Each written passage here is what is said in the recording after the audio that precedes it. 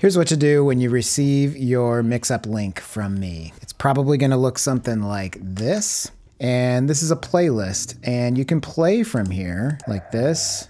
Listen to stuff on your computer or your phone. To leave comments though, click on the song you're listening to, and now you'll see this area down here where you can leave comments, and you'll notice that there's a 0 there because we're parked at the beginning. Let's say we're listening to this. Yeah, right there. This is the part where BGVs should be louder.